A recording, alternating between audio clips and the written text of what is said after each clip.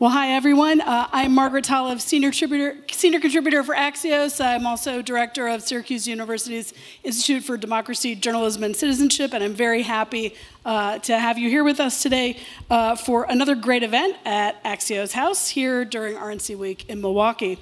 If you're on social media, please use the hashtag Axios House when you're posting, and of course, please visit Axios.com for all the up-to-date election coverage from our newsroom team.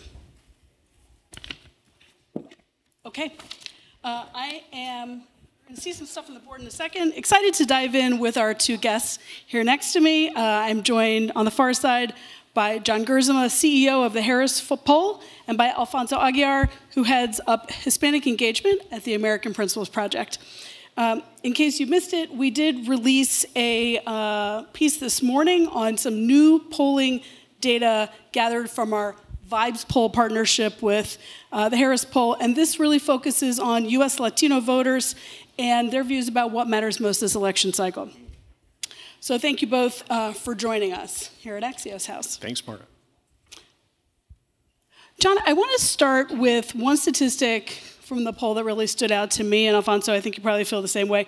It said that about 80% of Latinos say that they are aware of their growing electoral importance, but they feel they are, quote, often used as pawns by politicians who don't actually care about us.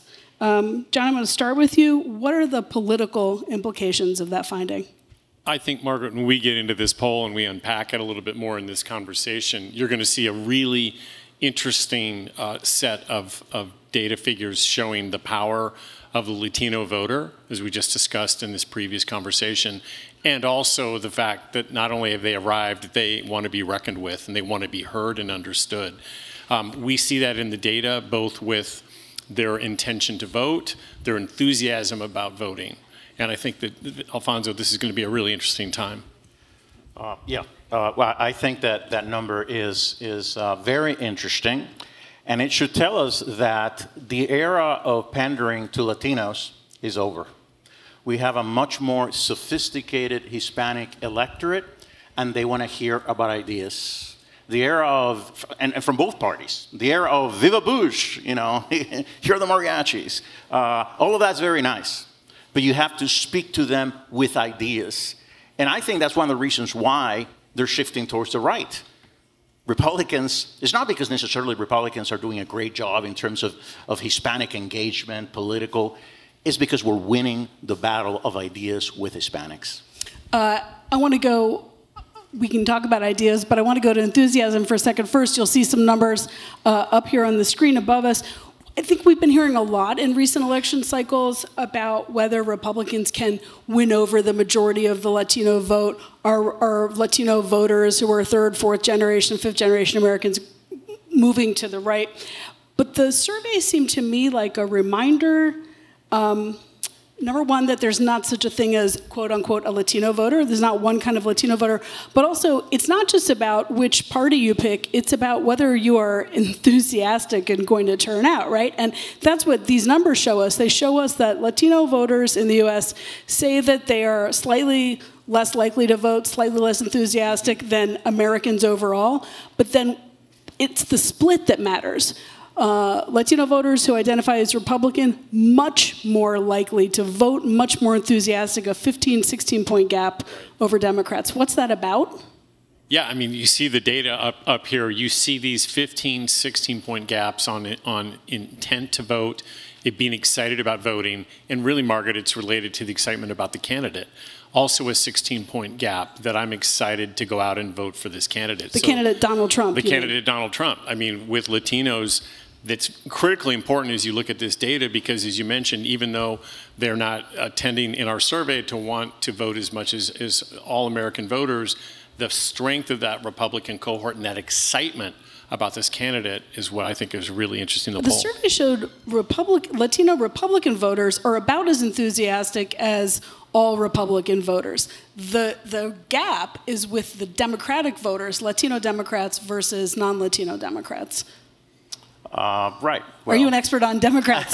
No, but I mean, I could understand why they're not very excited with their candidate, but I can say that. But look, what's interesting, Republican Hispanics are very enthused with Donald Trump. But I would say that generally, based on ideas, and we see this in the results of the poll, when it comes to immigration, when it comes to inflation, they prefer Trump on those issues than Biden. I think that, and they're attracted by Donald Trump. And I wouldn't say only his persona, Donald Trump and his ideas, what he stands for. The poll shows, for example, that generally the perception of Hispanics of the Republican Party is still the party of the rich, of corporate interests. But that's not Donald Trump. So to me, it means that if the Republican Party wants to become a Big Ten party, to really win over Hispanics, I think Donald Trump has set the path, the agenda that connects with Hispanics. And that's very interesting because remember in 2015, 2016, many, and I think at that time including me, were saying that Donald Trump did not understand the Hispanic community or the values and aspirations of Hispanics. Well, it turned out to be that in terms of the Hispanic vote, the best thing that could happen to the GOP was Donald Trump and this move towards economic populism. So I want to talk a little bit about that and go a little bit deeper based on some of our findings. John, you said in your analysis of our data when it came back that the findings show that there's a real opportunity for former President Trump and now the Trump-Vance ticket, maybe we can talk about J.D. Vance a little bit and his role in this, to rebrand the Republican Party around the idea of upward mobility for Latinos. Can you explain why you see that? Yeah, and it's exactly what Alfonso's just been describing, which is there is an outdated portrait of the Republican Party among Latinos to some extent. They do still see a 15-point sort of gap largely on being out of touch with ordinary workers or being perceived as sort of the party for big business. But you insert the candidates into this, it's a different discussion. And that's what I think what we see in the data, which makes this really interesting. In our data, Republican Latinos at large, were about 10 points higher on believing that with hard work and determination, you succeed in America. Stronger degrees on pride in America and believing in the American dream. So this is, I think, the opening of a more populist message, and that has the ability to potentially swing and move some of these voters. I agree 100%. I think at the end is who can deliver the American dream. And I think we saw it yesterday during the first day of the convention. The message was about engaging workers of all types and stripes, African Americans, Hispanics, and including them, not pandering to one specific group, but treating everyone as American. That is aspirational. That's what Hispanics want to hear. And especially now, as the poll shows, where the economy, not the economy, inflation is the #1 issue by far, and they believe that Trump is, Republicans and independents believe, the majority, that Trump is in a better position with his policies to lower inflation and provide a better life for their families. I did want to ask you about this. Why is populism a message that would particularly appeal to Hispanic voters? Does it have to do, is that an outcropping of immigration, of how many generations your family's been in the United States, of what kind of work you can attain? Why is a working class message or a populist message one that would resonate with right of center Latino voters? I mean, well, both what we see in the data, and it's really important to kind of level set this with the economic realities of this election. That's going to be the important thing for Latino voters in the cycle, is what they tell us. 56% of U.S. Latino voters tell us that their personal economic situation is poor, versus 44% who say it's good. Yeah. And then when you look at what are the three most important issues in the country, it's my personal economics, it's inflation, it's high prices, it's affordable housing, it's wages. And that is at a 3-to-1 ratio over the next two most important issues, which are reproductive rights and immigration. So, yeah, so populism is really not an ideology is really a political strategy to engage the vast majority of voters and citizens. You can have Democratic populists. Some would argue that Obama was a populist. Donald Trump is a populist. Think about we're thinking of the Republican convention in 2012 in Tampa, where there was an entire day dedicated to small business owners. I love small business owners. There be some small business owners here. A lot of entrepreneurs, we favor that. But the majority of Americans, like the majority of Hispanics, are not entrepreneurs or small business owners. They're employees living check to check. So talking to workers is a message. So talking to workers is the key to reach all Americans. You know, we talk a lot when there's polling about voters, about what's unique about Latino voters as opposed to all voters. Aren't Latinos just Americans? I mean, in fact, don't Latinos most often reflect what the independent vote looks like in America? But this survey did find some differences between what Latino voters say is priority to them versus what Americans overall did. And John, can you talk a little bit about some of those key differences? Yeah, I mean, I think one of the things that was pretty important, in addition to the economic issues, was just their attitudes around border security. I think sometimes the Democrats can frame Latinos as sort of being open on borders, and that's exactly the opposite. Yeah. We saw by a 3-to-1 margin, sort of 62% of Americans, Latino Americans, believed it was really important to have strict versus lenient border security policies. And yet at the same time, there was about a 2% difference, 43% versus 44%, saying we should also be open to pathways to citizenship. When you pull back and you look at that, you see very strong beliefs on border security, and yet at the same time, an openness and willingness for those who are going to do it the right way, that are going to do it legally, to take that forward. This is another fascinating find from this poll. First of all, immigration is not the #1 issue. And the left and many in the media had been telling Hispanics it's the #1 issue. It is not. But also that Hispanics have evolved in this issue.